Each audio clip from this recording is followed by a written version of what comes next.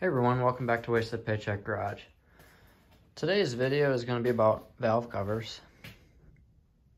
And the reason I have two brand new valve covers sitting here is because this valve cover especially, but the stock 300 valve cover, even the one that's on my other engine, which is shaped like this, it doesn't have the low cutout in it, will not clear roller rockers. Now, I don't have my roller rockers yet, but I know for a fact that they will not clear the factory valve cover. And so I got to shopping around. Clifford used to make one, but unfortunately they don't make it anymore, and they're very hard to come by. So I got to looking, and the only other option really is the Aussie Speed one, which is $350. And I don't know about you guys, but I'm poor, and I just didn't want to spend $350 on a valve cover. So I bought these two brand new aftermarket valve covers for $30 a piece. And the reason I have two of them here is because I'm going to cut them both in half. And so what I'm going to do is cut one of them somewhere in here. And then I'm gonna take and cut the other one somewhere up here. And then I'm gonna take this tall bottom section and weld it to a tall section. So I should gain about an inch to an inch and a half under the valve cover.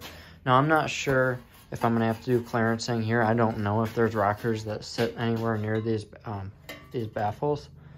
But I mean, I can burn that bridge when I get to it. But that's the plan so far. I'm going to cut these in half and weld them back together and make one taller valve cover. Now I'm going to use tape as a guide for my cutoff wheel. I think that's what I'm going to use, the cutoff wheel. I'm going to use tape as a guide. I'm just eyeballing this, but it looks like I got it pretty straight. So I'm going to cut right along that bottom edge, and then I'm going to do the same thing on this one. Somewhere up here, and then I'll have my two pieces that I'll weld together. I'm just going to tack them for now until I get the rockers and make sure everything clears. But this is what the process is going to look like. So this is what I've got. I'm going to cut on top of this line, which is at 1 3/4 from this flange, and then I'm going to cut on the bottom of this line,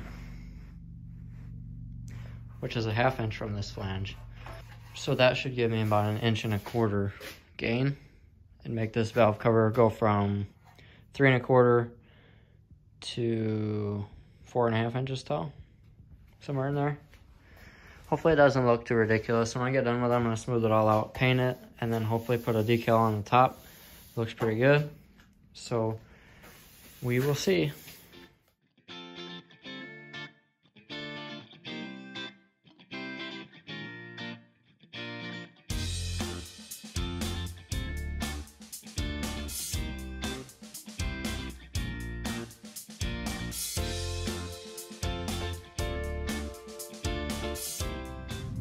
Alright, so I got the first valve cover cut in half.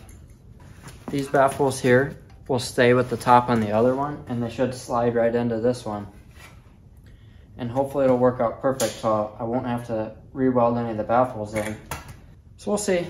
I'll work on getting the other one cut in half, and then I can lay it on here and see what it looks like. Hopefully the fitment's not too bad.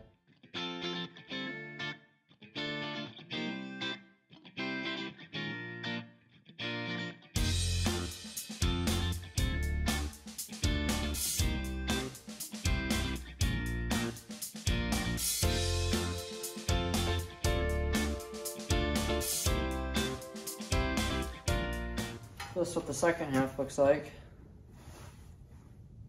It's not too bad, a little wavy. This baffle did stay with this side of the valve cover though, so I'm gonna have to remove this one to make it fit in that other half of the other valve cover. But I'm gonna line them up and see just how bad the fitment is. And I'll update you guys in a minute.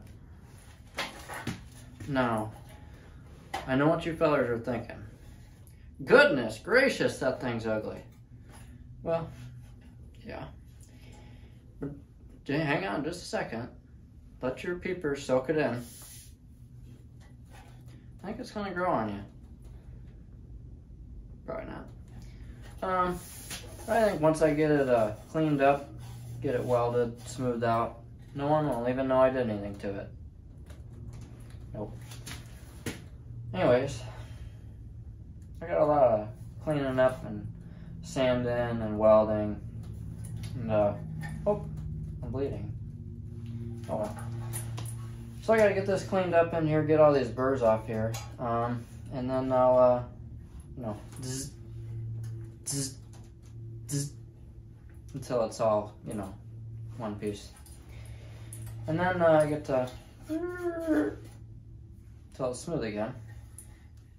And then I'll have one valve cover. This side came out really good. I think it's gonna look okay, and I think it's gonna clear the roller rockers like I wanted it to. Probably not. But, cool little experiment, I guess. But that's going to be it for this portion of the video, I think. So, thanks for hooking your eyes on it. Until next time.